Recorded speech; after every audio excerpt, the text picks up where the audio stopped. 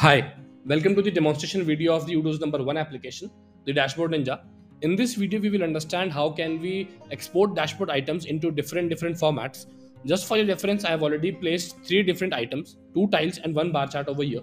On these items, we can create different types of format in which we can export them.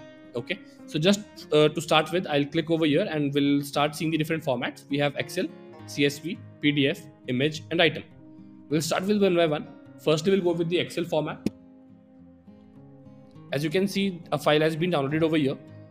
Once I click over here, we can see the chart data has come into the Excel format.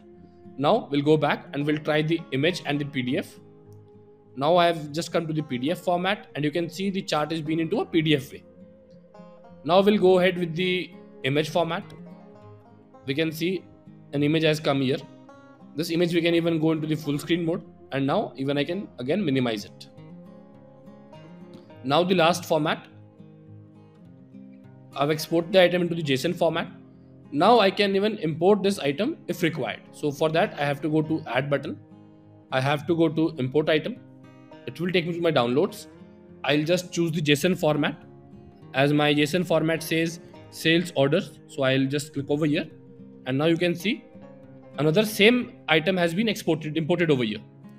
So this is a way how can we save our time by exporting and importing the different chart items in case we don't require to export the whole dashboard.